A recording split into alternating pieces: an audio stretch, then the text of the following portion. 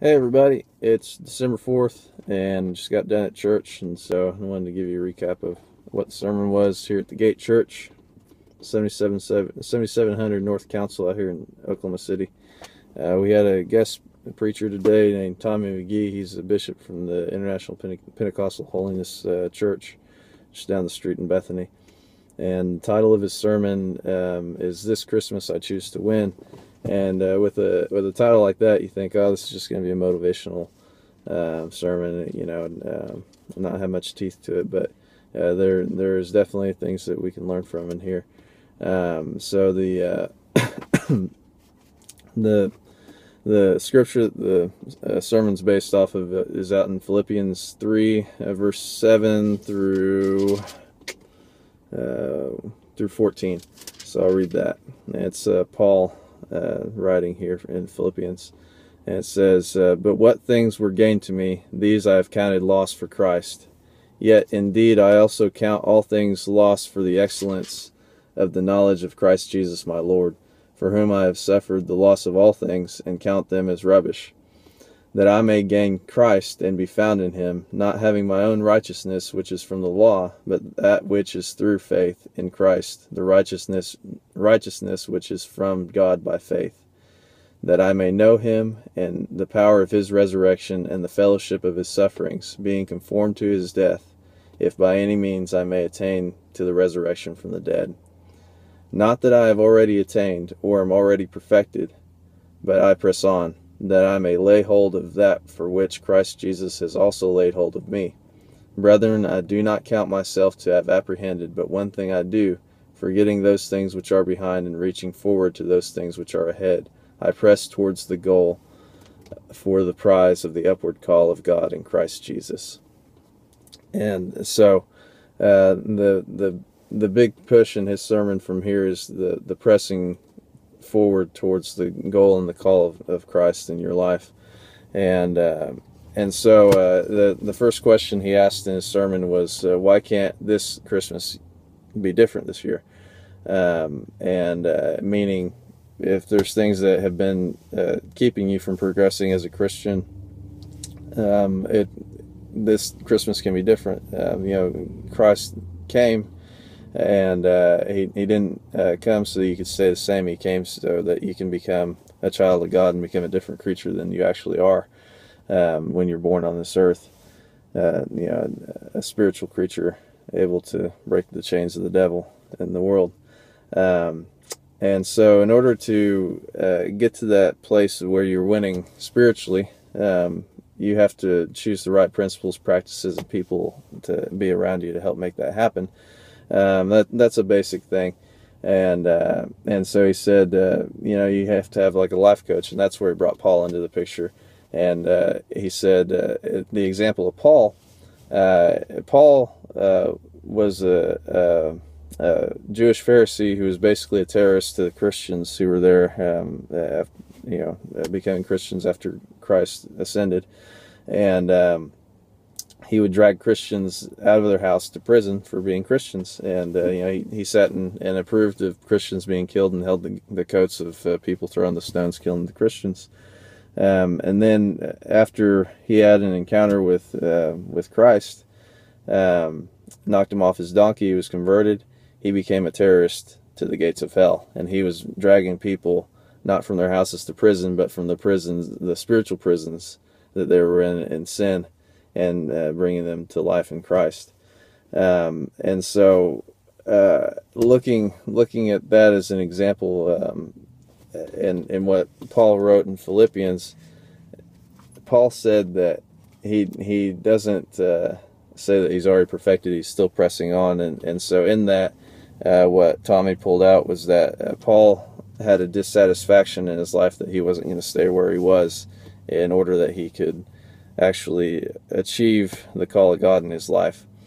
And in our church, they've been preaching a lot about dissatisfaction, that it's not good for you, but in reference to being dissatisfied with what you have. The Bible teaches that you should be content with what you have, but in this passage, it references the fact that you should not be content with who you are or where you are in life, because there's always something that God can shape off your life that doesn't look like Him as long as you're in this earth, and you got to be willing to recognize that. Because if you stay who you are right now for the rest of your life, you are most likely hindering the work of God and the people around you, because who you are today is a good tool for today, but a week from now, a year from now, 10 years from now, you have to be a more developed tool, a more developed person, in order to shape the world around you and actually do something for God. And so that was his first point in the principles of winning, and that you have to have a holy dissatisfaction, and you can't be complacent with where you're at. The second is that you must be devoted, and that he was saying that we know what is important in life, but we need to make what is important in life important in our lives. And he referenced Martha with Mary and Martha, where Mary was at the feet of Jesus, and Martha was concerning herself with all the chores of the household instead of sitting down at the feet of Jesus and listening to him. And so that's being covered about by all the cares of this world. And really, there was one important thing at that moment in time, and that was sitting at the feet of Jesus and listening to what he had to say, because that had direct reference to what she needed to know for her life. The very God who made all creation was sitting there talking to her sister, and Martha was in the kitchen cleaning dishes. She was not in the right place. She needed to be in the living room with Jesus and her sister. And so then he referenced David as saying in the Psalms that he had this one thing, and this one thing that he desires is that he may dwell in the house of the Lord and serve him forever. And so with that thought, in the house of the Lord, you have all the providence you need. And if you serve the Lord, you will do everything that is correct for you to do. You don't have to question if you're missing opportunities. You don't have to wonder if you're going to have enough for what you need. You're in the house of the Lord, the God of all creation. He made everything that there is. So you don't have to care for what you will eat or wear or a roof over your head. You have that. And then the only thing that's important after that is what will you do? And that's what God provides for you to do. That is it. In my life, I've been able to look around and realize the work is around me. I just need to get into it and not concern myself with my cares. I need to concern myself with God's cares. That's for other people. The next point he had for choosing to win in a godly way is direction. And he had 3 parts in this. And the first one is we've got to move beyond our sinful past. He said that some people brag about who they used to be. If you offend them, they say, if you had met me before I was a Christian, I would have cut you. I would have roughed you up. I would have messed up your face. And that's bragging about who you used to be in a way that's not right. You don't need to keep bringing that up, because now you're a new creature who doesn't desire that anymore, and you shouldn't tell people that if you weren't a child of God, you'd cut them, because that person doesn't exist anymore. Some people drag their past around, and they're unable to move past who they were because they're ashamed of it. And the truth is that that person doesn't exist anymore either. God's taken away every sin. He's washed it clean and paid for those sins with His Son's blood. So you're not that person anymore either that you have to be ashamed. You're a new creation. And then he said direction that we have to move is beyond our suffering past. There's people who have done wrong to you, wrong to your family, to where you're carrying around resentment and anger. You're wanting to get even. Things like that. And he told about a lady named Elizabeth Mars, whose son was killed by a drunk driver, and the drunk driver did not received punishment beyond probation from the trial. And he said that the lady was very angry about this, understandably, and that she was coming to the point where she was fantasizing about killing the guy with her car, pinning him against a tree and killing him. And so she was in prayer, and she was asking God, how do I deal with this? And God's response to her was, I have a son too. And the basic notion in that response back was that God's son was also killed by people, and they they didn't understand the pain that caused God. But what she said that God said back to her was that God said, I have a son too, and in the same way that my son asked me to forgive them, that's what your son wants you to do too. And so what ultimately happened is that she and her husband led this guy who killed their son in the accident to Christ and baptized him in the ultimate showing of forgiveness. It's a really incredible thing. And the third point in under direction was that you have to move beyond your successful past, and that's in the sense that if you've had success in God or success in life, you can't stay there and expect to be useful to anyone.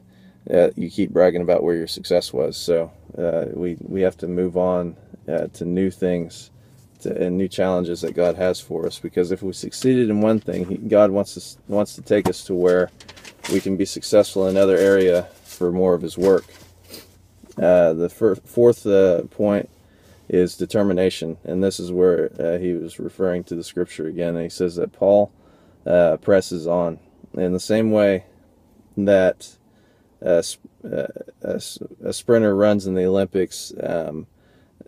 He was drawing a connection to the fact that the sprinter in the Olympics doesn't run to become a citizen of the country he's running for. He runs because he is a citizen, and he doesn't run so that he can win anything for himself. Really, it's to bring honor to his country and to where he comes from.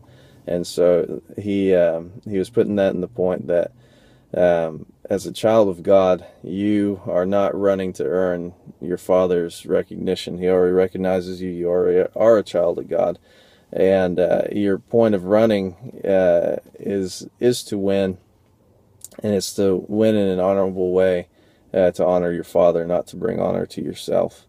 And that's what brings true glory to your life, is that it's not for you that you're doing it. It's for your God and the people around you that you want to do well, so that you can expand the kingdom of God on the earth.